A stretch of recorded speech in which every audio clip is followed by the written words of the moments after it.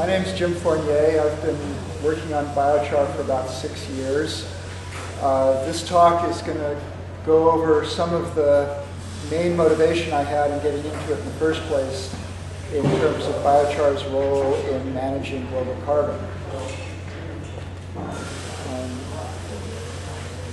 Much of what I'm basing this on, it goes back to a paper that came out in August,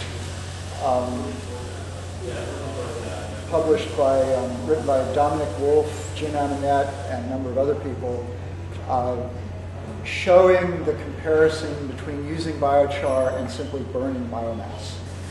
And this is the first paper that has really gone through the work to show quantitatively what that difference looks like.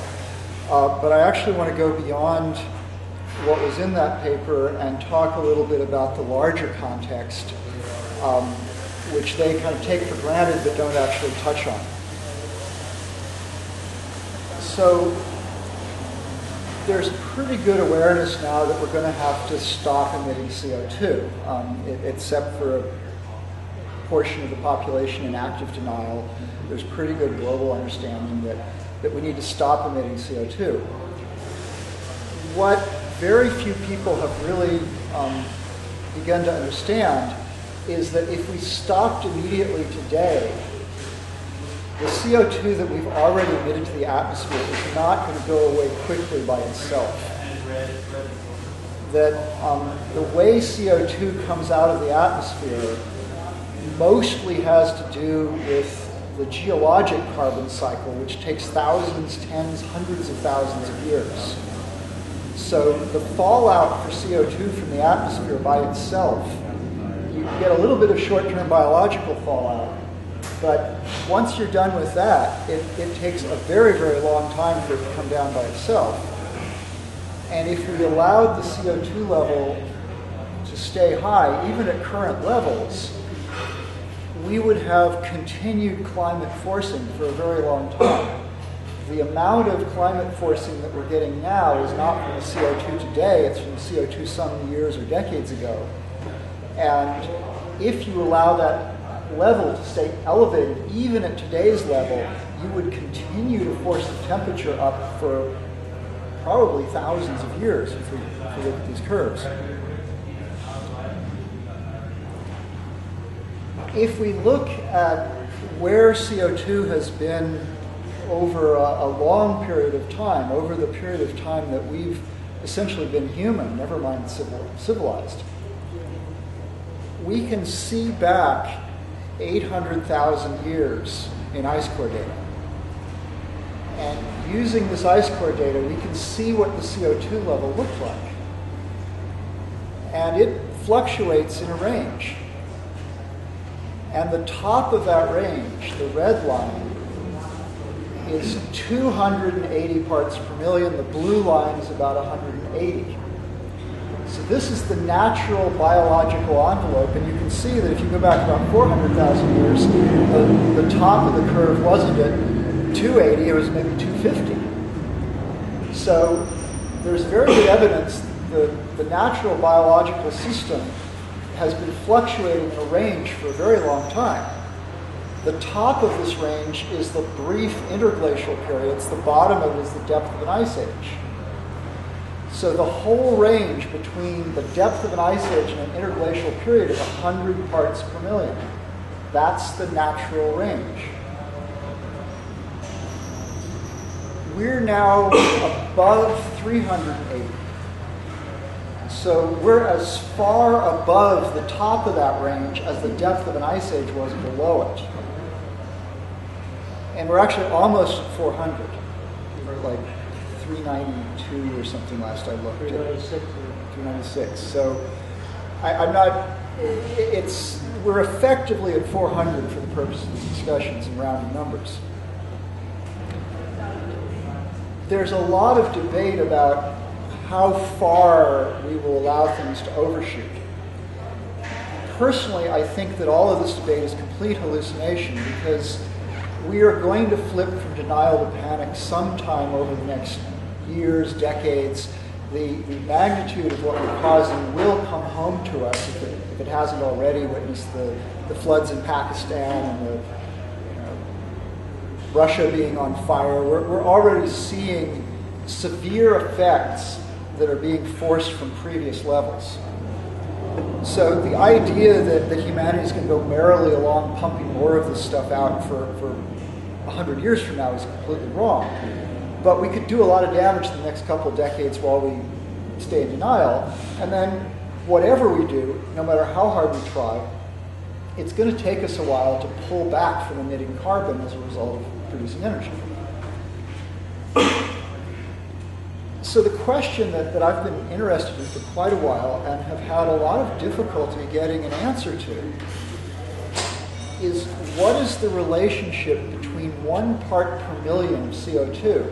I've just been saying that we're almost 400 parts per million of CO2 in the atmosphere. What's the relationship between a part per million of CO2 in the atmosphere and a ton of solid carbon?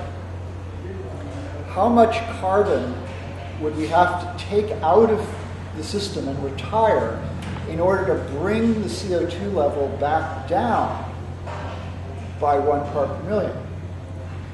Well, you can do the math, and a part per million is about 2.1 petagrams, or we've heard it recently in terms of gigatons of carbon, billions of tons of solid carbon. So first pass, 1 part per million of CO2 is about 2 billion tons of solid carbon.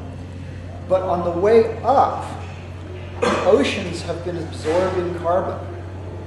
And so that's been actually damping the effect of the CO2 level in the atmosphere, because as we've been going up, the oceans have been absorbing carbon and masking how much carbon we've been putting into the air because they've been pulling it out.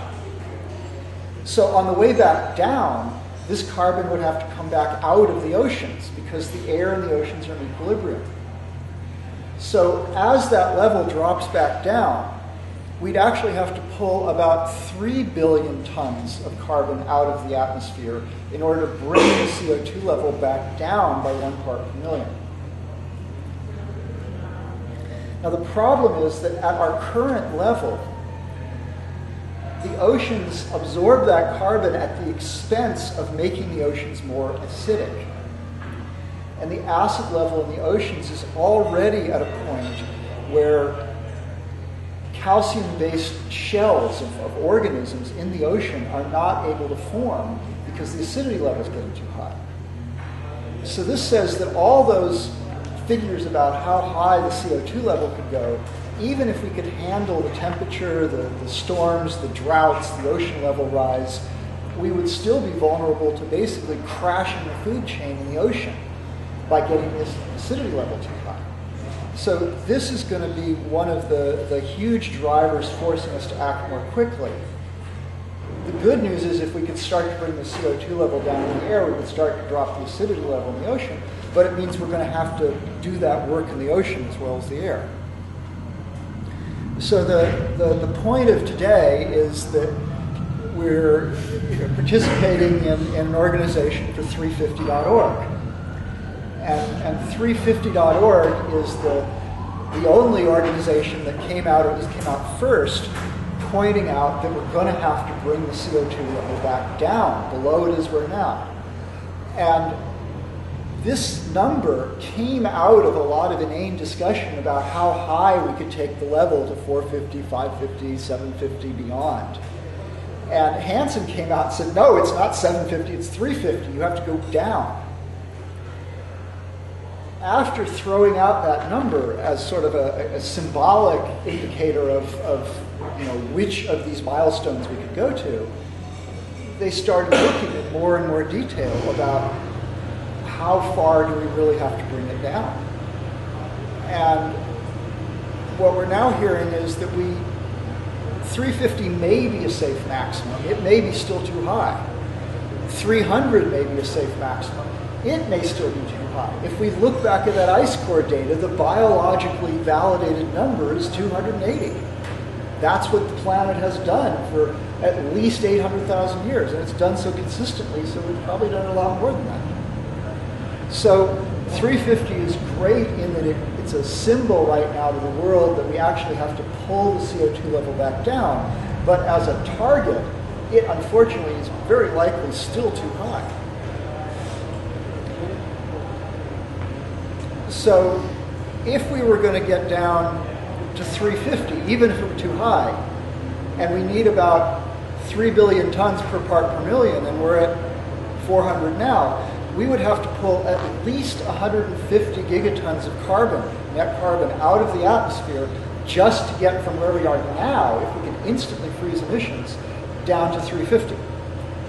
350 is probably too high, and we're going to go higher than we are now.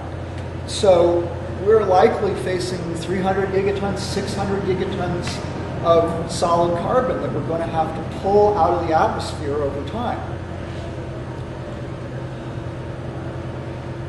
A lot of policymakers who have not really taken any of this on board, and I'm including people in the part of the climate science community that are thinking about geoengineering, are assuming that we're going to do this through something called CCS. This is the technology that doesn't yet work that they're assuming they're going to use for coal plants. So the assumption is that we're going to take gaseous CO2 out of the gas stream of a coal plant and pump it underground. And then you extend that line of thinking and you assume that we're going to take gaseous emissions from burning biomass and take that gaseous CO2 and pump it underground. The problem is that the number of formations you would need to do this are just a huge volume, and the few places where they begin to experiment with it, you're getting produced chemicals being pushed up to the surface by the CO2 pressure, and it's not working. So this is the silver bullet that most of the people thinking about this assume right now is going to be the solution. Now, there are other solutions, of course, other techno-fixes. One of them is synthetic trees, that we're going to take gaseous CO2 out of the air with these devices, but these devices have to be powered with energy. So you would not only have to have enough carbon-free energy to meet human needs, you would have to have a bunch of extra energy in order to run these devices to actively take carbon out of the atmosphere. There's another approach where you could mine calcium carbonate and put that into the ocean, either by calcining it first, which takes even more energy, or just putting it in the ocean. This mimics the geologic carbon cycle. But again, there's a lot of energy to mine and move this rock, and you don't get very much benefit for each unit of it that you put in the ocean. So you're talking vast amounts of mining and movement of heavy materials in order to try and work on the problem. And Okay, what minute work left? Okay, I'm actually going to keep going while we play with it. We won't have the little visual cues, but it'll work okay. Another thing that people are talking about are land use changes. And this is a very sensible thing to do. It's by far the cheapest thing we can do. So one of the few beneficial things that we got out of the UN process this last year, and that's a lot of failure, was the RED initiative to deal with forests, stopping and reversing deforestation, going to afforestation. It's a tremendously sensible thing to do. The slide was actually talking about some of the rangeland practices that Alan Savory and others have been working on, where if you improve your grazing practices, you could actually get more carbon into the roots of grasses.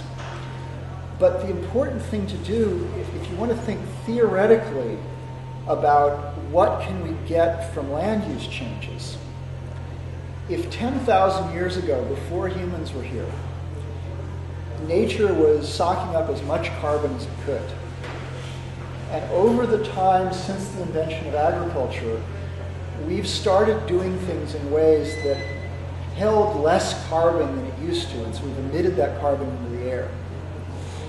If we were to reverse those changes and get our practices to be perfectly as good as what nature was doing before, we could still only pull back as much carbon doing that as had been emitted by those bad practices over the last 10,000 years. So, there's maybe, if we're really lucky, 100 gigatons